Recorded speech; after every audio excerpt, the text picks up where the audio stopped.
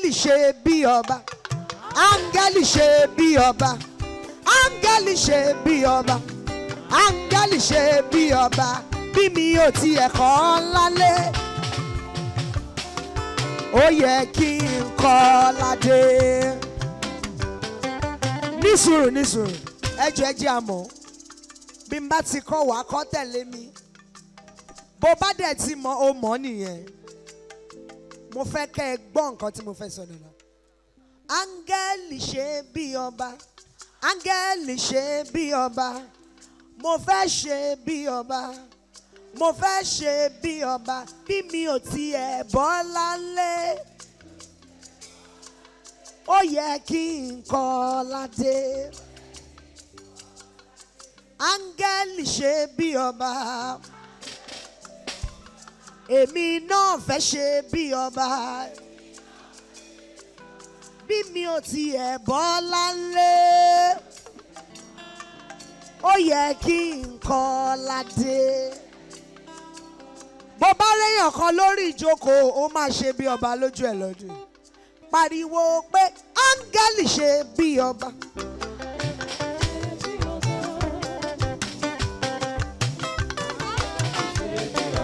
Èmi náà fẹ́ ṣe bí ọba. Bí mi ò tiẹ̀ bọ́ lálé, gbé ọwọ́ ẹ sókè kó tún sọ bẹ́ẹ̀. Ẹ̀yin ọmọ ìyá ẹlẹ́kọ̀ọ́, ẹ̀yin ọmọ bàbá fọ́gá, ẹ̀yin ọmọ ìyá olódì, ó yẹ kí n kọ́ ládé. Agogo lọ́jọ́ pẹ̀riwo áńgẹ́lì ṣe bí ọba dà. Áńgẹ́lì ṣe bí ọba sẹ́. Èmi náà fẹ́ ṣe bí ọba. Pariwo èmi náà fẹ́ ṣe bí ọba. Bí mi ò tilẹ̀ bọ́ lálé, tí ọwọ́ yẹn sókè kó o sọ̀rọ̀ náà. Bí mi ò tiẹ̀ bówó lé, ó mà yẹ kí n kọ́ ládé. Pariwo ó yẹ kí n kọ́ ládé o. Fò sókè áńgẹ́lì ṣe bí ọba yé. Áńgẹ́lì ṣe bí ọba sẹ́. Áńgẹ́lì ṣe bí ọba. Áńgẹ́lì ṣe bí ọba. Bí mi ò tilẹ̀ bọ́ lálé, ṣé wọn náà bọ́ lálé? Ó mà yẹ kí n kọ́ ládé. Ìbànújẹ́ ni pé bàbá rẹ̀ kàn pé ìwọ tún bẹ̀rẹ̀ sí ń kọ́. Pariwo sétí èèyàn kan pé mo fẹ́ ṣe bí ọba o.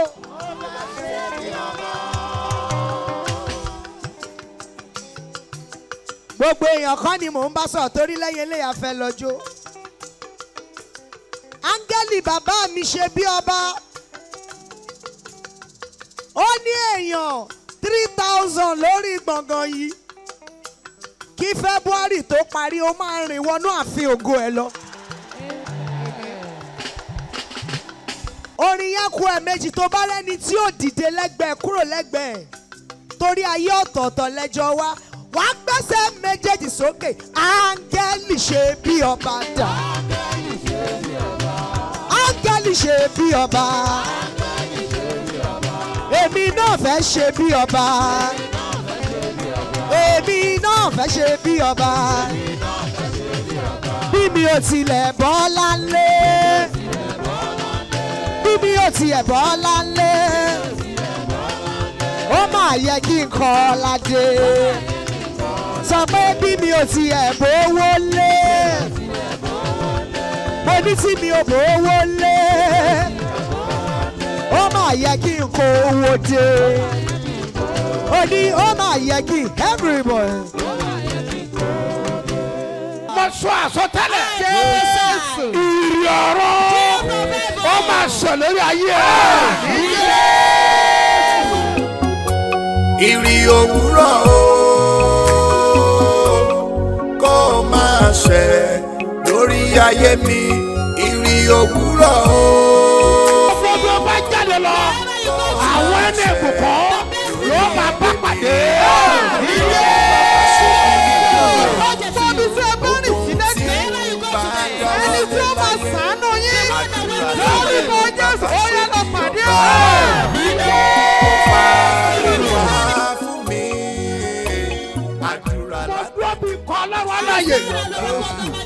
Mo sọ àsọtẹ́lẹ̀ ìrì ọ̀rọ̀ ó máa sọ lórí ayé lórí ayé mi ó ṣẹ̀rí òwúrọ̀ o. Lórúkọ Jésù, ìbomi láti òkè ọ̀run. Lórúkọ Jésù, ó yẹ kó rọ̀ sórí ìfẹ́ rẹ̀. Ó máa ṣẹ lórí ayé mi, Ọlọ́run ìrì òwúrọ̀ ó jẹ́ kó máa ṣẹ lórí ilé mi. Kí ọkàn tó ń so àkókò àdúrà àárọ̀ tó Ọlọ́run rẹ̀ sọ̀rọ̀ lórí ọmọ. Kí Jésù kó lè fòye sáyé rẹ̀. Kí ọkàn tó ń so àkókò àdúrà àárọ̀ tó Ọlọ́run rẹ̀ sọ̀rọ̀ lórí ọmọ. Kí Jésù kó lè fòye sáyé rẹ̀. Ìgbìmọ̀ ẹ̀yìn lọ́run, ìgbìmọ̀ ẹ̀yìn láyé, ìgbìmọ̀ ẹ̀yìn nísàlẹ̀ ilẹ̀, ẹ bá mi gbé Jésù ga. Ìgbìmọ̀ ẹ̀yìn lọ́run, ìgbìmọ̀ ẹ̀yìn láyé, ìgbìmọ̀ ẹ̀yìn nísàlẹ̀ ilẹ̀, ẹ bá mi gbé Jésù ga.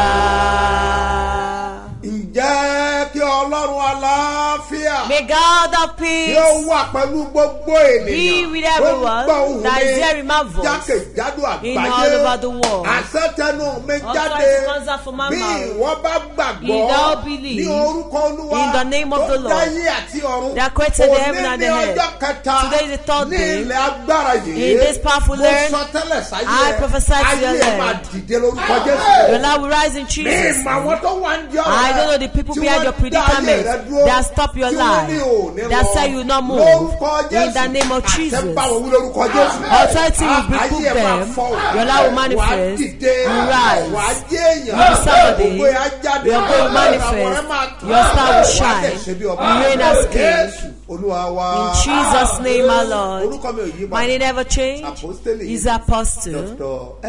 SMO Mustapha JP Babasebioba láti ìjọ Seed of Calvary Church Land of Reality tí olùjọ á wà ní Gbáremú Ìdíòbí Airport area ní ìlú Ìbàdàn. Ó tún ti hàn nílùú Fúwàpẹ́, Babasebioba tún bọ̀ ó.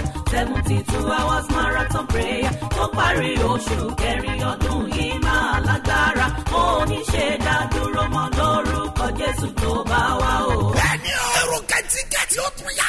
Nípàdé àdúrà alágbára ńlá ló Fúwàpẹ́ 72 hours marathon prayer. Sọ́wọ́ yẹn ní Sebioba National Camp, Lagos Ibadan Expressway, AP bus stop, ló Fúwàpẹ́ area, ló Fúwàpẹ́ ìpínlẹ̀ Ògùn. Ẹ̀túnyà yàrá bọ̀ kájọ gbàdúrà gbàdé sí ayọ̀ kankan. Àwọn tó ti wà lọ́lẹ́ ìròyìn iṣẹ́ àmì àti iṣẹ́ ìyanu ńláńlá tó ń ṣẹlẹ̀ níbẹ̀. Iṣẹ́ ìyanu gbòógì. Capital miracle la kórí ìpàdé àdúrà tó sùn kẹrin yìí o. Tábà tí wọ́n nú àdúrà látọjọ́ Wednesday April 24, wọ́n Thursday April 25, títí wọ́n Friday April 26. Ó dàrọ̀ kùtù ọjọ́ Saturday April 27 ká tó parí. Ìránṣẹ́ Ọlọ́run aláyé. His Eminence Apostle Dr. Semo Mustapha JP àti Prophetess Eunice Mustapha. Bàbá àti màmá Sebioba lólùgbàlejò. Rí i dájú pé ó wá. Ó ní ṣe dánúró mọ́ lórúkọ Jésù àmì o. Ó tún ti hàn nílùú Fúwàpẹ́, Babasebioba tún bọ̀ ó.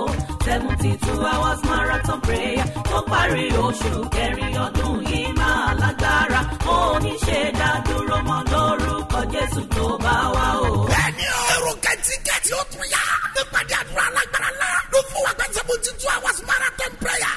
Sọ́wọ́ yẹn ní Sebioba National Camp, Lagos Ibadan Expressway, AP bus stop, ló Fúwàpẹ́ area, ló Fúwàpẹ́ ìpínlẹ̀ Ògùn. Ẹ̀túnyà yàrá bọ̀ kájọ gbàdúrà gbàdé sí ayọ̀ kankan. Àwọn tó ti wà lọ́lẹ́ ìròyìn iṣẹ́ àmì àti iṣẹ́ ìyanu ńláńlá tó ń ṣẹlẹ̀ níbẹ̀. Iṣẹ́ ìyanu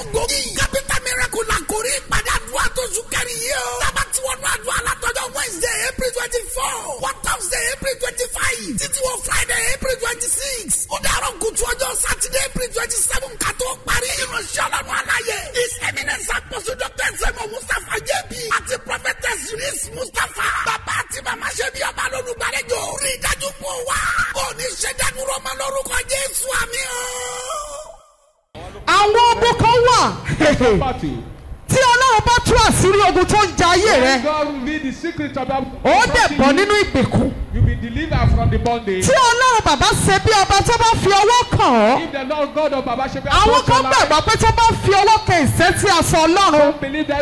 Ẹ yóò mú wọn lára dá. Ìwọ náà fẹ́ fi ọwọ́ kan aṣọ ìṣẹ́ tí ọlọ́run bàbá ṣe bí ọba. Lórúkọ Jésù ó máa tú ayé rẹ sílẹ̀. Ẹ na ọwọ́ sí pẹpẹ yẹn. Ẹ sọ pé ọlọ́run bàbá ṣe bí ọba. Tú ayé mi sílẹ̀. Níbi tí ayé mi mọ́ tògótògó. Níbi tí wọ́n di omi ara mi mọ́. Níbi tí wọ́n di ẹ̀jẹ̀ ara mi mọ́. Ọlọ́run ìtúsílẹ̀. Tú ayé mi sílẹ̀ sọ́dọ̀ dọ́. Sọ̀rọ̀ bí akọni. Sọ̀rọ̀ bí akọni. Sọ̀rọ̀ bí akọni. Sọ̀rọ̀ jáde. Màyé làbá sàlékà. Ọlọ́run tú mi sílẹ̀. Tú mi sílẹ̀. Tú mi sílẹ̀. Tú mi sílẹ̀. Tú mi sílẹ̀. Tú mi sílẹ̀. Tú mi sílẹ̀. Tú mi sílẹ̀. Tú mi sílẹ̀. Tú mi sílẹ̀. Tú mi sílẹ̀. Tú mi sílẹ̀. Tú mi sílẹ̀. Tú mi sílẹ̀. Tú mi sílẹ̀. Tú mi sílẹ̀. Tú mi sílẹ̀. Tú mi sílẹ̀. Ní orúkọ Jésù Kristi Olúwa wa. Èmi ti bọ́. Èmi ti bọ́ tọmọtọmọ lórúkọ Jésù. Náwó ẹ̀ báyìí. Lift up your hands now. Àánú tó kàn rí láyé. So before. Àti ìrànlọ́wọ́ tó tí ì rírí. Help me so before. Àánú yẹn dìde sáyé. That mercy will rise to your life. Ìrànlọ́wọ́ yẹn dìde sáyé. Rise to your life. Ayé ẹ̀ máa fọ̀. Jésù Olúwa wa. In Jesus' name, my Lord. Ní orúkọ Jésù. Amen. In Jesus' name. Amen. Jẹ́ ká náwó ọ̀tún wa sókè. Let's lift up our right hand. Mo dúró bí wòlíì Ọlọ́run aláàyè. As a living God. Mo sọ àsọtẹ́lẹ̀ yìí jáde. Níbi ayé dá ọ dúró sí tí wọ́n àjẹ́ o lọ. Àṣẹ́fọ̀ jáde lórúkọ Jésù. In the name of Jesus. Sọ pé màá dé. Mo ń gbọ́ màmá Olúwatómiṣe. Màmá Olúwatómiṣe. It's not common, the name is not common. Orúkọ náà. I heard the voice. Màmá Mo gbọ́ ohùn náà. Olúwatómiṣe. Mọ́mí Olúwatómiṣe. Máa bọ̀ báyìí. Come now. Mo ń gbọ́ yín.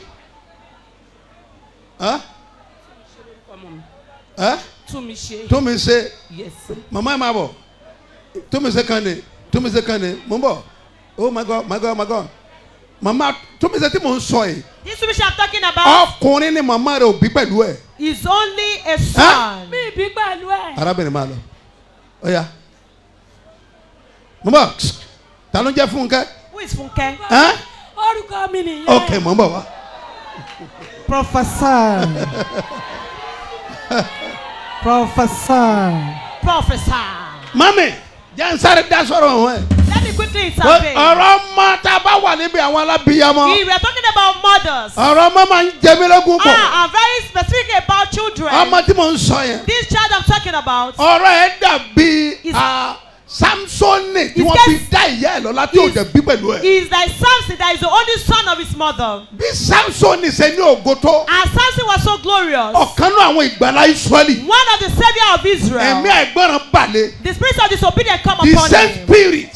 Ẹ̀mí kan náà. Ló balẹ̀ ọmọ tí mò ń sọ nípa. That come upon this child I'm talking about. Mama. Ǹjẹ́ ẹ ṣàkíyèsí bẹ́ẹ̀? Do you notice it? Bẹ́ẹ̀ bá bá sọ̀rọ̀ kò ní gbọ́. You tell me he will not answer. Ìtẹ́bání kọ́ máa jẹ ló máa jẹ. Whatever they ask him not to eat, Tábání kọ́ máa mú kọ́ máa mú. whatever they say he should not drink, he will Gbogbo drink. ìjẹkújẹ ló máa jẹ. He know how to Ìmúkúmu ló máa mú. smoke anyhow. Ẹ̀ẹ́dẹ̀sẹ̀ wàhálà tó bẹ́ẹ̀ And gẹ́. never so much. Ìlérí dẹ̀ pọ̀. And a lot of promises. Ǹjẹ́ lérí ti ṣẹ? Has it fulfilled? Ǹjẹ́ lérí ti ṣẹ́nu ayé ọmọ náà? Has that promise fulfilled in his life? Gbogbo àwọn ìlérí tẹ́ gbọ́ nípa ẹ̀. All the promises So we heard ti about ṣẹ. him, has it been accomplished?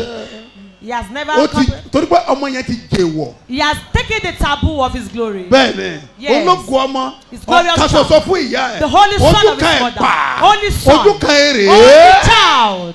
Ìgbẹ́kẹ̀lé ìdílé. The, Àmọ́ ẹ̀mí Yes. àìgbọràn náà gbèsè torí kò ṣeé pa. they can't kill him. Wọ́n ti gbógun àti pa kò ṣeé pa. They try to kill him, Kò but ṣeé jù sọ́nù. he is Kò sí unkillable. tí wọ́n lè ṣe They sí. can't trade, there is nothing they Wọ́n can ní do ẹja about gbé it. ẹ̀mí àìgbọràn They sínú said ẹ̀. let the possess the Torí spirit of pé disobedience. aṣọ́fọ́bìnrin ò ní bí ọmọ yẹn. Because we have said his mother will not deliver, but she later gave back to him. Every of her effort to deliver him, and they didn't want her to give back to him because they know he's savior for that family, and they don't want Saul in that family. But his grace of family, he gave back to that child through the program under the tree. What will we do for her? He said, let's put disobedience upon him because we can't kill him. Look at sir. You can say 3 amen. Because your children's glory.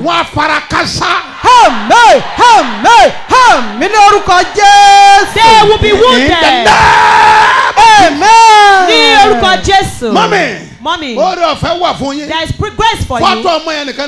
I just need his photograph. Bring his photograph. Passport photo rẹ ẹ lọ mú photo ẹ wá ó nìkan ló máa wà mbẹ tẹ ẹ bà ní lọ́wọ́ ẹ lọ bá àwọn photographer kábà yín mú kánú photo ẹ wọ́n yà wọn nìkan kó wà mbẹ ẹ máa mú bọ̀ lọ́la sínú envelope ká ṣe bó ti ṣe kó lè bàrí bó ti rí.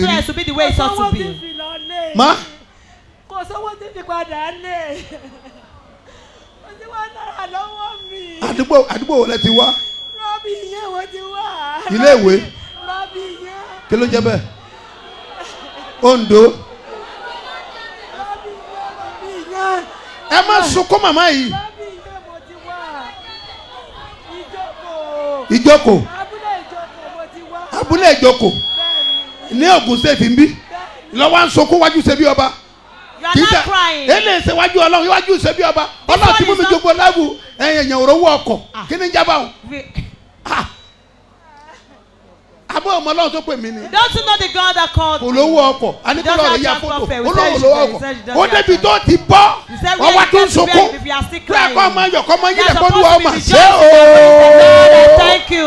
Yẹ́nì máa ń dà fún gẹ̀lá yìí. In the name of Jesus. Nàkàdá bọ̀ rí bá. In the name of Jesus. Ọ̀nùmọ̀nà yàkàdá. In the name of Ṣé Jesus. ìbáni yà á? In the name of Jesus. Àṣẹgbé ọjà dẹ́. Authority will bring you Mama out. kan wà nígbà mo ní màá fún 100,000. There's a woman here that said I will give her Ẹ súnmọ́ bí. 100,000. Move closer here. Ẹ súnmọ́ bí. Ọba àti gbọ́ pé ó pọ̀ jù bẹ́ẹ̀. If here is more than that. Ẹ jẹ́ kí kan náà inú àwọn ọmọ mi jáde kó fún 100,000. Ìkan náà àwọn ọmọ mi jáde fún 100,000. There's one of my children come out to give her 100,000 naira. Bó bá ló fẹ́ bá mi fà kọ́kọ́ wo àwọn ọmọ tí mo bí o. Just look at my children. Kọ́kọ́ wo àwọn ọmọ tẹ́kùn ni. Look at all my children that I gave birth to. In the name of Jesus. In the name of Jesus.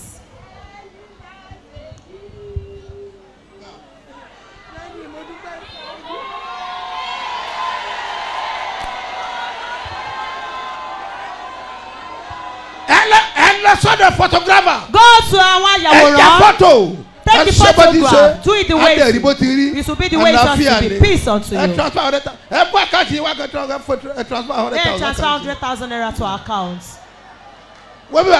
Ó tún ti hàn nílùú Fúwàpẹ́, Babasebioba tún bọ̀ ó. 72 hours marathon prayer tó parí oṣù kẹrin ọdún yìí máa lágbára. Ó ní ṣe dádúró mọ́ lórúkọ Jésù tó bá wá o. Bẹ́ẹ̀ni o, èrò kẹ́tíkẹ́tí ó tún yá. Nípàdé àdúrà alágbára ńlá ló Fúwàpẹ́ 72 hours marathon prayer. Sọ́mọ ayé ní Sebioba National Camp, Lagos Ibadan Expressway, AP bus stop, ló Fúwàpẹ́ area, ló Fúwàpẹ́ ìpínlẹ̀ Ògùn. Ẹ̀túnyẹ̀ yàrá bọ̀ kájọ gbàdúrà gbàdé sí ayọ̀ kankan. Àwọn tó ti wà lọ́lẹ́ ìròyìn iṣẹ́ àti àti iṣẹ́ ìyanu ńláńlá tó ń ṣẹlẹ̀ níbẹ̀. Iṣẹ́ ìyanu gògì. Capital miracle la kórè ìpàdé àdúrà tó sùn kẹrin yìí o. Tábà tí wọ́n nú àdúrà látọjọ́ Wednesday April 24, wọ́n Thursday April 25, títí wọ́n Friday April 26. Ó dàrọ̀ kùtù ọjọ́ Saturday April 27 ká tó parí. Ìránṣẹ́ Ọlọ́run aláyé. His Eminence Apostle Dr. Semo Mustapha JB àti Prophetess Eunice Mustapha. Bàbá àti Màmá Sebioba lólùgbàlejò. Rí i dájú pọ̀ wá. Ó ní ṣẹ́dánù rọ́mọ lórúkọ Jésù àmì o. Mo dúró bí ọlọ́run alààyè. I stand as oracle of the living God. bá mi ẹ bá nítumọ̀. If your amen can be mo meaningful, sọ eléyìí jáde. I pronounce this. agbára tó sọ pé ò ní kọjá The ògo. forces that say will not pass beyond the rabidu glory. amọ̀tẹ́lì In the bàbá name of agbára Jesus. yẹn dasán. Those forces will be in lẹ́yìn vain. ọ̀bá kọjá sínú If one did ògo. not move into glory, irú ìgbé ayé wo ni ó mọ what gbé. kind of lifestyle will he be living? ògo níjẹ́ kóhun ò jáde. Glory that made glory to ògo manifest. níjẹ́ káwọn èèyàn gbọ́ nípa Glory ẹ̀. that made people to hear the bọ́ ọba message. lè sàmì. You can say ògo amen. rẹ kò fọ̀n. The glory will manifest. in the name of Jesus. Because Jesus- wàá rògbò ẹlò. Make use of the ìlérí glory. àdẹ̀sẹ̀ fún ọ. Yes. jésù olúwa wa.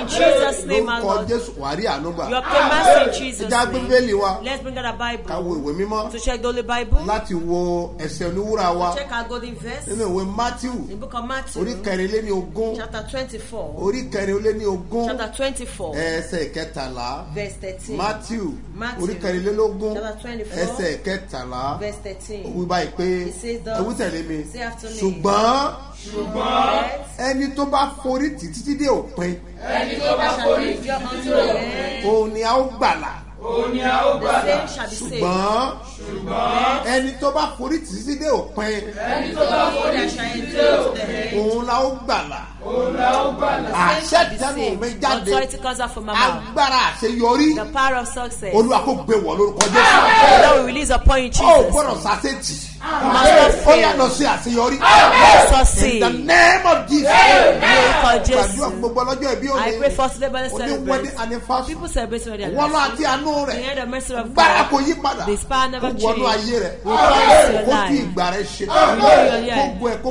fọ. will manifest. kó jẹ́yàn. You be somebody. ìgbéyàwó yẹn wàá rẹ̀ sí ayọ̀. You see the result in ọlọ́run your á dá ọ marriage. lóhùn. God will answer you. lẹ́yìn òní dàrú. No, we don't happy scatter. birthday Ẹ kọ ayọ̀jọ́ and ìbí. happy wedding Ẹ sì anniversary. kọ ayọ̀gbéyàwó. lórúkọ jésù In the name ẹ ó of rí àánú Jesus. gbà.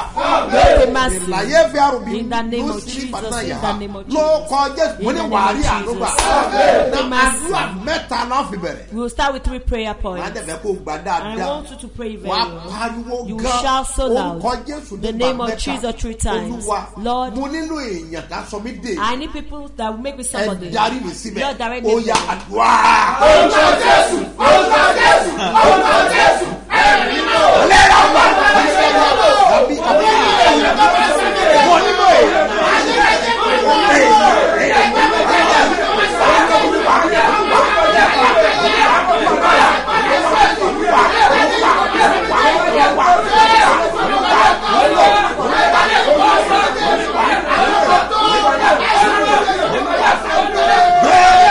olúwa wa. In Jesus' name, our àdúrà Lord. kejì. The second wàá pe prayer. orúkọ jésù You call the lẹ́ẹ̀kan. name of Jesus wàá once. pe ẹ̀mẹ́ And Holy mímọ́. Spirit. mo nílò aláfẹ̀yìntì gidi. I need a good supporter. ènìyàn tí ò kì í da The ènìyàn. people that will not deny you. ọlọ́run mo nílò Lord, aláfẹ̀yìntì I gidi. need good supporter. olúwa darí mi sílẹ̀. God direct me ó there. yá àdúrà. ayé ní kàfọ́ kálẹ̀ gàdá. ìdáyà bọ̀ tẹ̀ láti kálẹ̀ ká. nípa ìrìnàjò sàdá.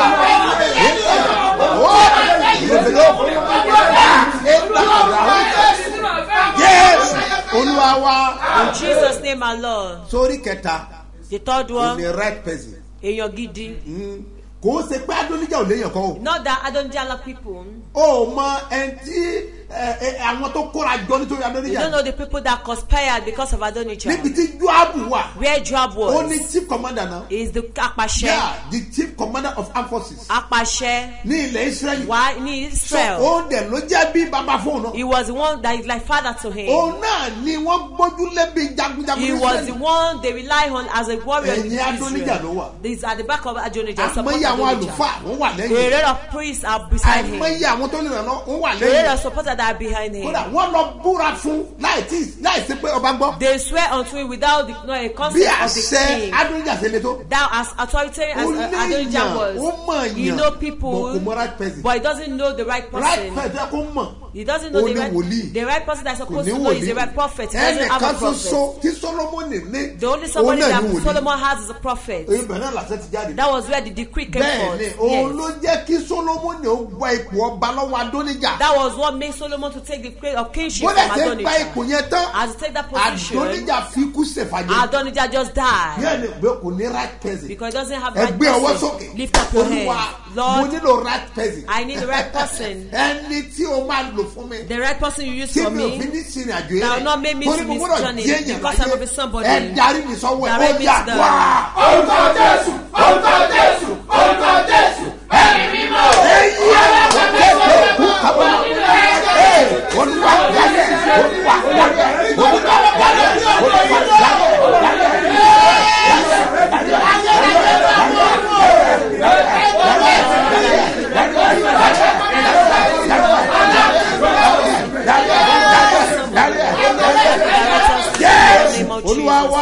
in Jesus' name, our Lord.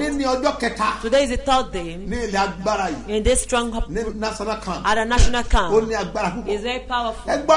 Listen, sir.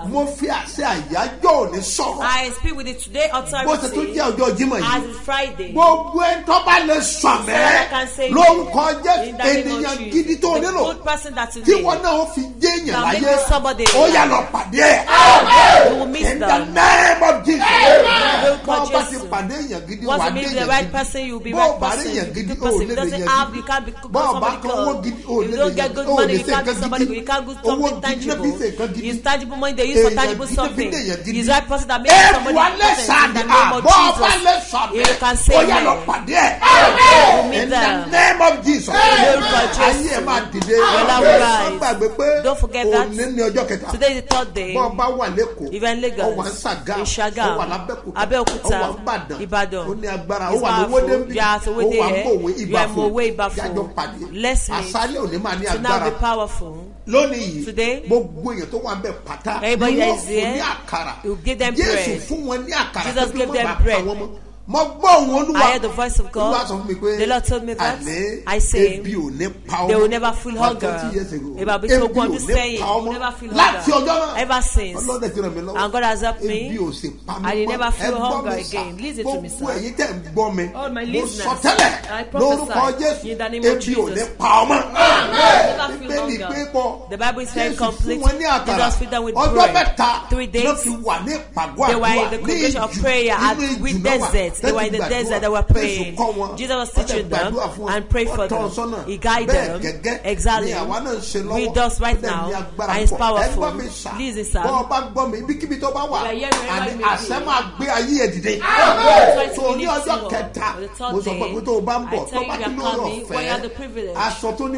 Just how you touch of white or full of white. That white clothes come along with it.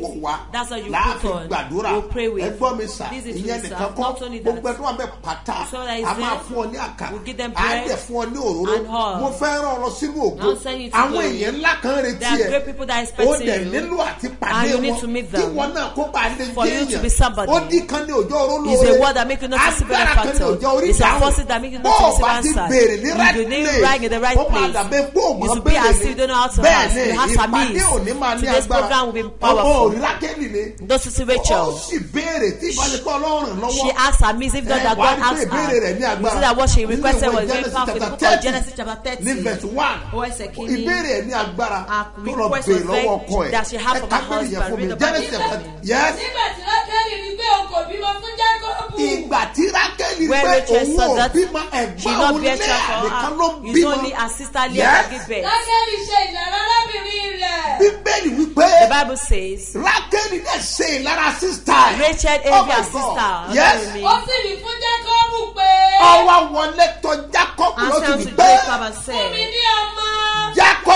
Jacob, my husband, give me children. Her heirs are dying. Look at what she asked.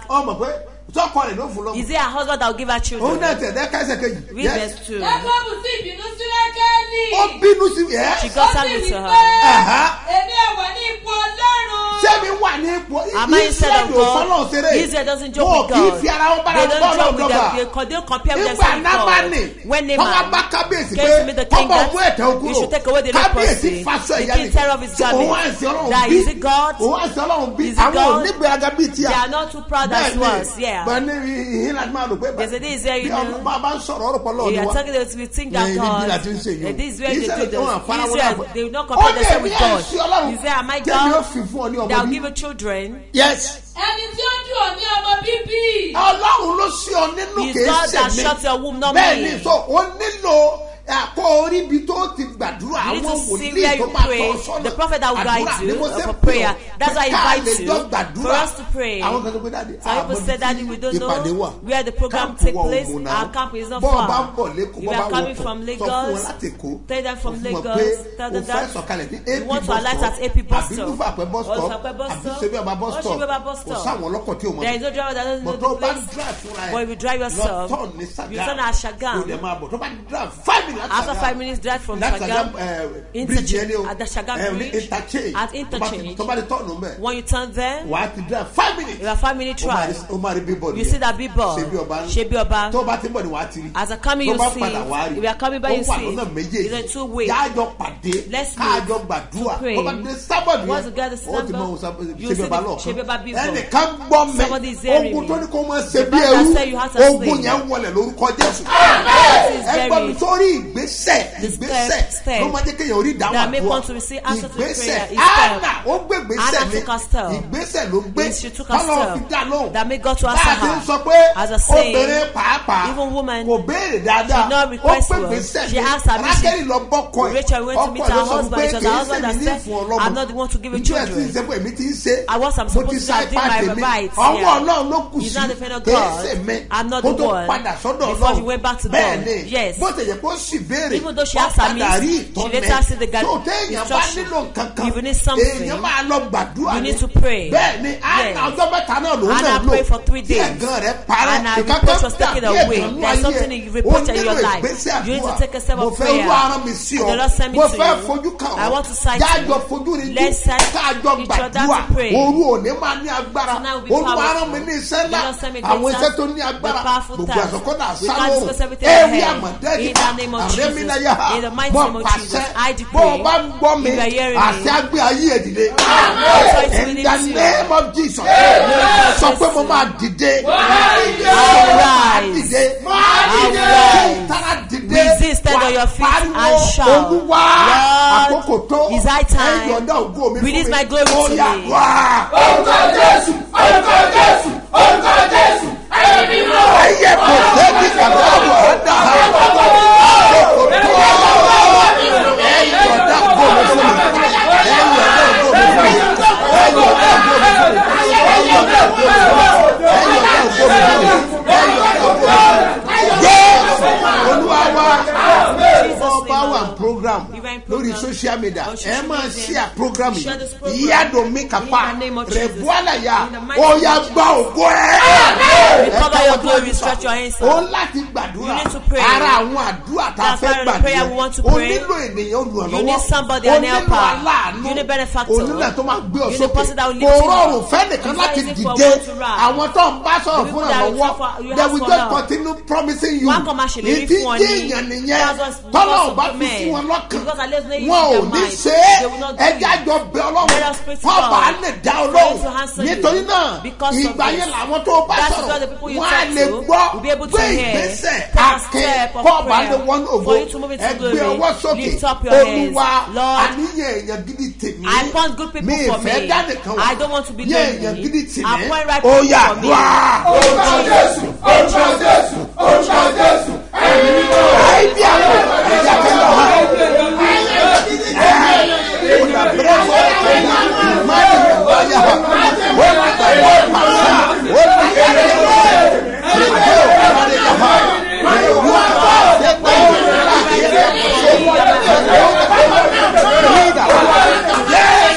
Olúwa wa ó bá ti gbàdúrà yìí As I pray this prayer, you'll shaking your body. You'll be Wọ́n shaking your orúkọ body. Jésù Call the lẹ́ẹ̀kan. name of Jesus. Asán bí ara. Like Wàá sì thunder. wí pé And say, ọfà ẹ mọ́ sàánú ẹ̀. arrow of don't help me. Jáde láyé mi. Out of my Ó yá life. wá. Orúkọ Jésù. Èmi ni mo. Ọ̀rọ̀ bàbá ṣe yọ̀bá o.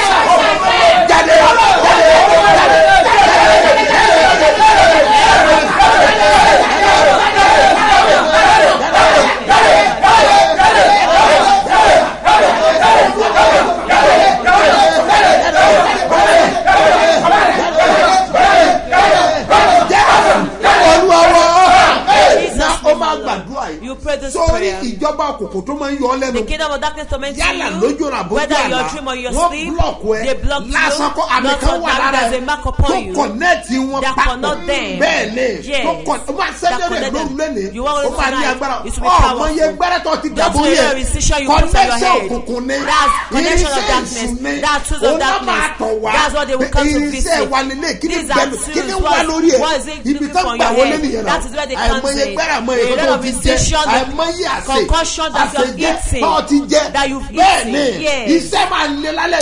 Found Ẹ it to be gbọ́wọ́ powerful sínú báyìí. tonight. Put Tó your o hands lè on gbọ́wọ́ your sí àtàrí. tummy and your head. Olúwa Lord, gbogbo àmì òdì. every Ó contrary jẹ́ òdì. man, contrary Tí meal, Sátánì fi ń yọ mí that lẹ́nu. Satan is used to torment Jáde you. lára mi ó yá Out àdúrà. Orúkọ Jésù. Orúkọ Jésù. Orúkọ Jésù. Èmi ni mo.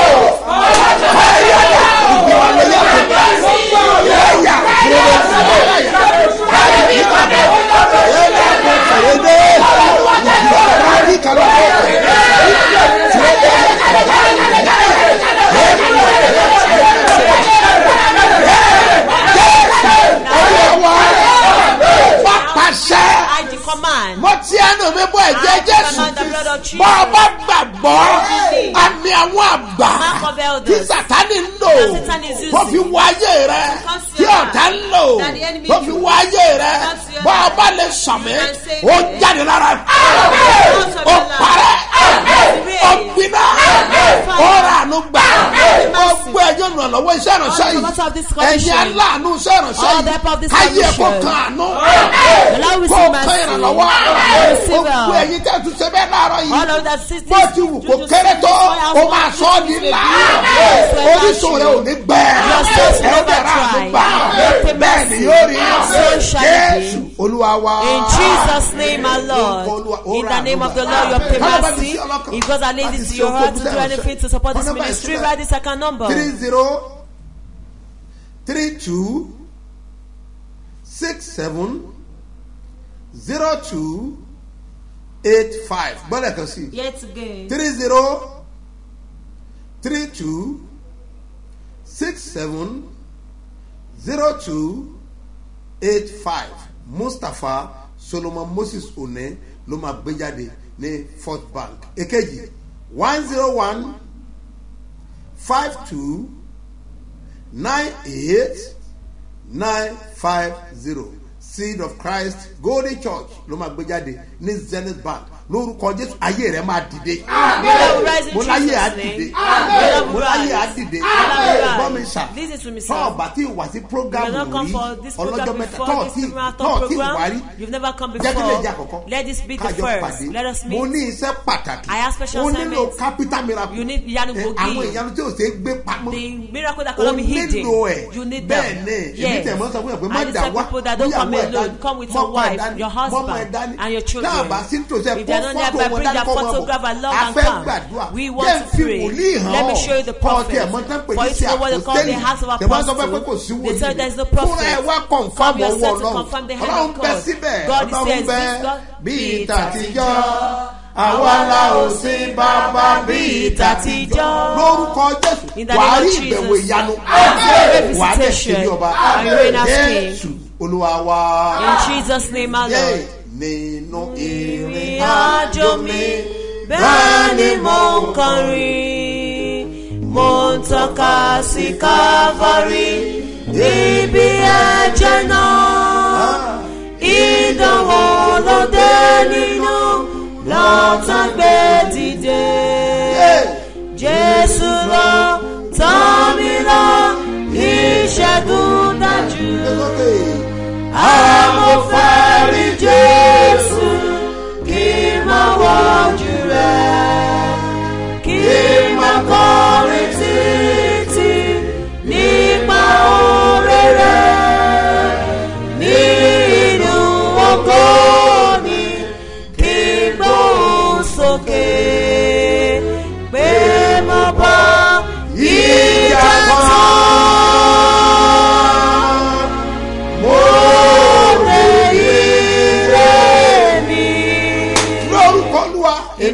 àdìsọ́lẹ́nu. In the name of Jesus. Mo bless àpẹẹrẹ bàbá ẹ. Mo rí pẹ̀lú bó ẹ̀jẹ̀ jẹ́. Ó yà gbàgbára.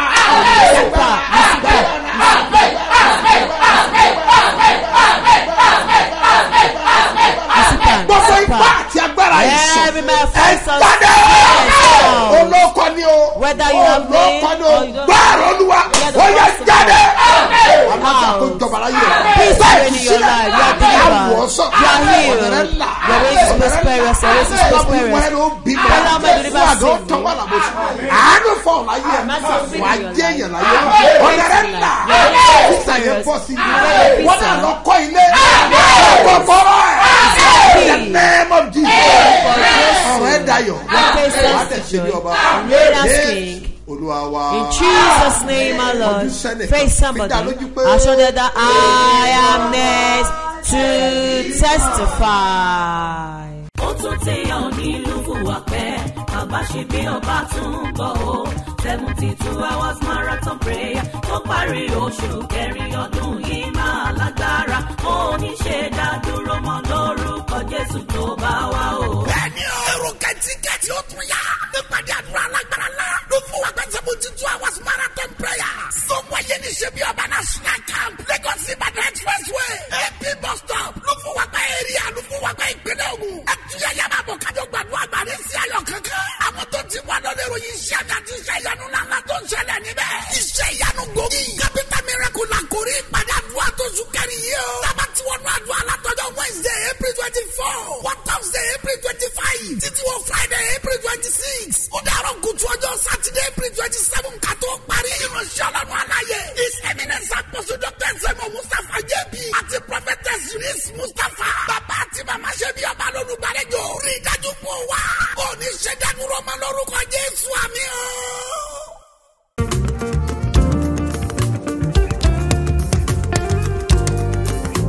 Ibi tí wọ́n rò wọ́n ti parí iṣẹ́ rẹ̀ sí. Ní òní, agbára Ísírẹ́lì kò gbé ọ jáde kúrò. Jésù.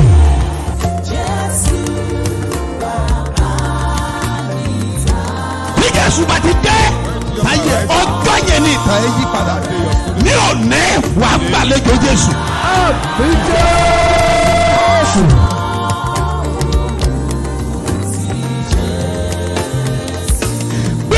Sókè. Àní ogun tí ń fi àkókò rẹ̀ ṣòfò.